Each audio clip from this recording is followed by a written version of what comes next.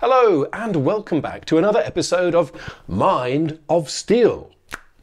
This is the approximately weekly show that delves into the low-grade lunacy, wacky weirdness and unusual unmentionables of one man. His name is Mark Steele, and he's often referred to as Britain's most ludicrous conspiracy theorist. This show is all about trying to understand him and his zany conspiracy theories. But sometimes the best way to understand Mark is not to look directly at him, but to consider what his friends have to say. And today, I'm sure you'll be overjoyed to hear, we have another Sabrina episode.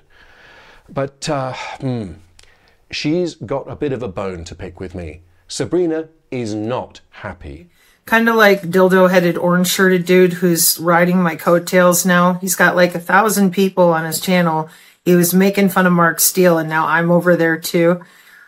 Orange-shirted dildo head guy, that would be me, but fortunately I own more than one shirt. But none of that is important for today. We're going to begin by allowing Sabrina to introduce herself and explain just what she's upset about. I am not a whistleblower. I'm a pissed off mother who was a former network engineer for an internet service provider, the back end of Northcom. And I don't appreciate when you make fun of me if you can't put up the IEEE, because like I keep saying, obviously people don't know that the aura is a body part. If they did, they'd be pissed. It's really uncanny the way Sabrina can look into my soul and know precisely who I am and what I'm doing.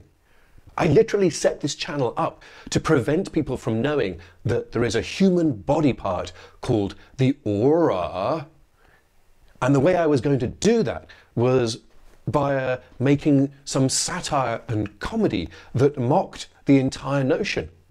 And you're out there doing satire and comedy to prevent people from knowing that they have a body part attached to the cloud with COVID on a data network that's looking for their body control unit. Don't take my word for it. Electronic Integrated Disease Surveillance System for the CDC. COVID Body Area Network, COVE-W-BAN. This is going to be another one of those episodes where Sabrina drops truth bomb after truth bomb. I stand as much chance of coming out of this unscathed as a salad bowl in an avalanche. It's not looking good for me. Already, she has deployed the winning strategy of revealing the COVID Body Area Network, which I think refers to a paper that's published on PubMed describing the use of wearable body sensors that might be used to detect people who have the early symptoms of the COVID virus or something similar to that. It's a wild and conclusive argument that has made me feel like the idiot that I almost certainly am. Why do I keep coming back to this? Why do I put myself through this terrible, shameful humiliation at the hands of the more seasoned debater, the more informed person? That, of course, is Sabrina. We have medical documents showing that the wireless was looking through the electricity of our muscles. Galvanic energy, ring a bell? Human body communication. That's what they call it now. Yeah, it was there in the 1800s, and it was there in the 1920s. And when I was born in 1979, the Internet of Things was already up and running. This revelation rewrites the history of the internet as we know it. Sabrina has revealed that the Internet of Things was already present in 1979, the year of her birth, which is astonishing because that is 4 years before the invention of TCP/IP in 1983. So how that was possible, I don't know. But remember, Sabrina is a former network operations technician, which means she must know about these things. I have no reason, nothing on earth would make me doubt her. That's what the beacon-enabled Mac ID on me was for. Your BLE type of little corridors, mathematical little buoys like what you put in the water. Oh, scatterers, multi-input, multi-output. Yeah. See, there's a mathematical computation for all of this, inclusive to the Doppler, watching you sit, stand, which we've now incorporated into postural wireless body area network protocols? Sabrina's last line of argumentation is a sort of argument from technobabble. She's using words that are real words, referring to actual concepts in computing and networking. But she's not using them in a way that makes any kind of coherent sense. She's stringing together these words almost randomly. She's juxtaposing these words in a way that no actual computing engineer or networking expert would ever do. She's coming out with concepts that are purely gibberish. At least that's how it sounds to me. Or maybe she's engaged in some kind of complicated science fiction LARP. She's proposing a world in which any human being can be remote controlled simply from an app on an iPhone. That we can't just level with people about what we're selling apps to people to do, like the Australian police do with their phone. Oh no, that's from the 70s. Make you pee, here's an orgasm, electrocute you. We didn't see that last Halloween. Look at the phone, twitch, and go in a circle. Oh no. Those apps aren't available to any little fucking nerd out there that wants to figure out how to go peer-to-peer on just some galvanic energy, HBC, human body communication. This is actually the reason that I know that Sabrina is wrong. It has nothing to do with my knowledge of the history of computing or network engineering. I don't need a diploma in the ISO networking stack to understand why this is complete rubbish. It's simply that if there was an iPhone app that could remotely trigger an orgasm in another human being, don't you think we'd be using it all the time? If you could just press a button to have an orgasm, we'd be doing that to the exclusion of just about every other human activity, except the most basic human needs. And the fact that we aren't, I think, is certain, absolute cast iron proof that Sabrina's orgasm button, unfortunately, tragically, does not exist. We have biofrequency weapons. Those are available to apps on phones. People don't know that. They still think that these plasma weapons are sci-fi.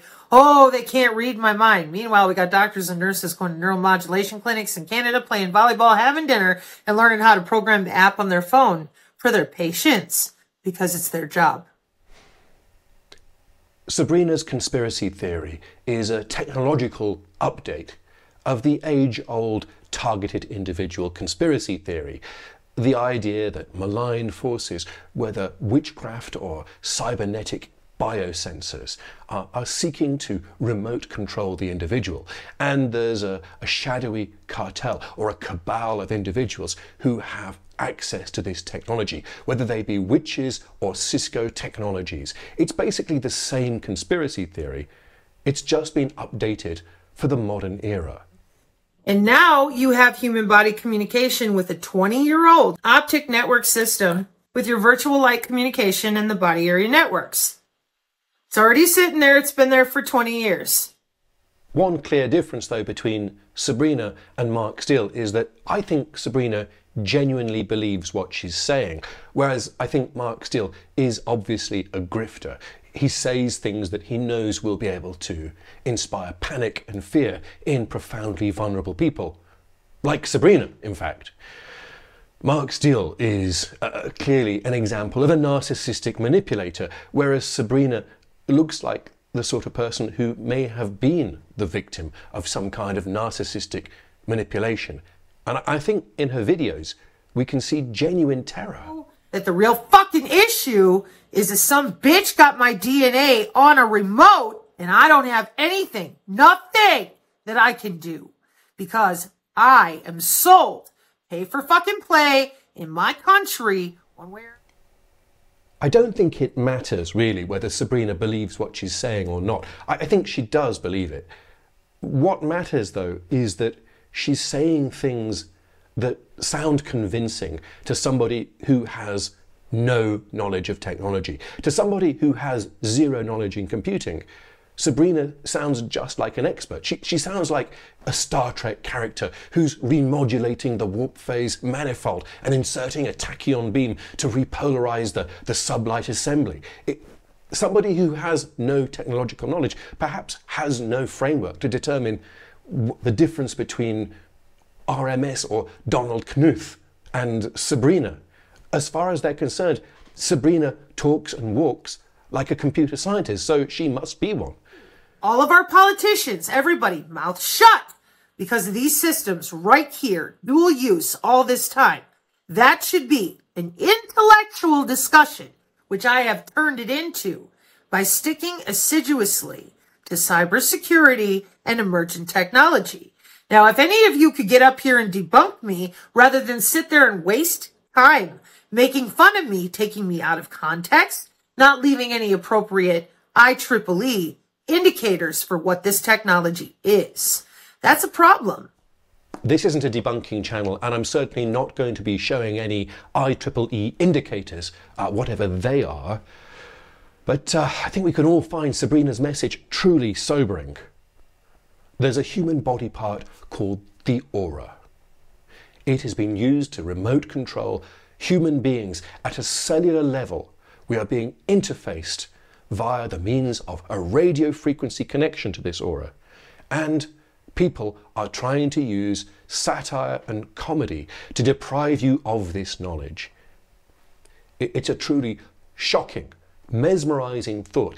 It's suggestive of a conspiracy so vast and expansive that it beggars belief.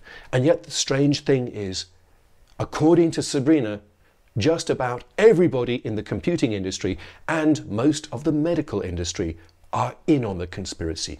And yet nobody talks about it. It's a truly brain-dizzying criminal act. We have biosensors inside of every single citizen since 2005. But while you're busy running narratives and psychological operations, everybody dead. And to you, it's all a big joke. I grew up watching this technology be built. You're just finding out about it now. If I were you, that is something I would definitely be taking into consideration. And you have 1 week to take Sabrina's wise and sobering words into consideration, because that's the amount of time it will take me to scour the internet yet once again for some of the zaniest, wildest conspiracy videos, edit them into handy bite-sized chunks, and then present them to you in the form of a YouTube-based digest with appropriate commentary from myself. That's going to happen whether or not we are controlled by our biofield. Well, I hope so. See you in a week.